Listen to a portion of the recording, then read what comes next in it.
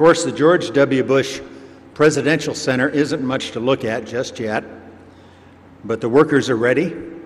Construction will move fast after today's groundbreaking. This may be the only shovel-ready project in America.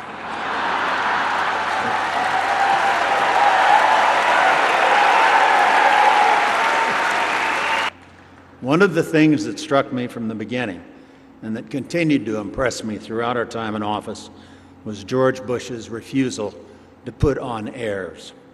It's a happy experience and a rare one to find the most powerful person you know is among the least pretentious, that at the commanding heights, a man can be so respectful of his office, so serious in his duty, and yet so unimpressed with himself. Kipling rated a fine virtue for one to walk with kings, yet keep the common touch. And nobody's ever done it quite like our 43rd president.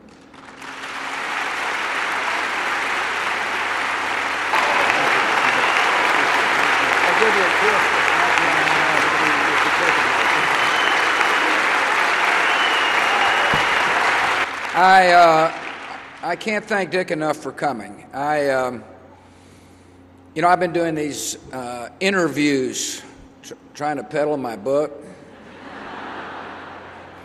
I'm asked about Dick Cheney. Here's what I say.